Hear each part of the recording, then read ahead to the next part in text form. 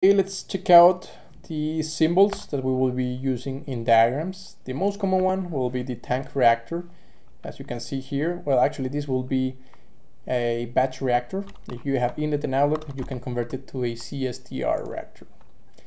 This is the agitated tank, so it's very important to denote that this is only agitation.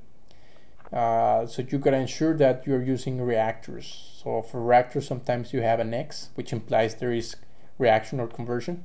Jacketed tanks, for instance, if you require to state that there will be heating or cooling. And tubular reactor is a reactor which has tubes. Of course, you know that in real life they are just pipes, but maybe you just want to ensure that this is a tubular reactor. Okay, so this is the vessel reactor with a heater. This is the heater, so it goes in, gets heated, goes out, most likely an endothermic reaction. What else do we have here? This is a reactor with agitation and jacket. I was telling you before.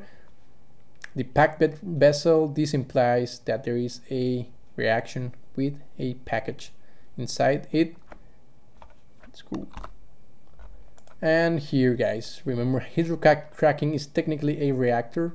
It will crack all the hydrocarbon molecules. Hydrodesulfurization is not, technically speaking, a reactor.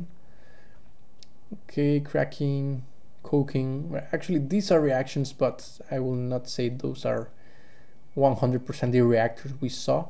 Tubular reactor, of course, this is the PFR, plug flow reactor. Fluidized reactor can be also used as packaged bed reactor.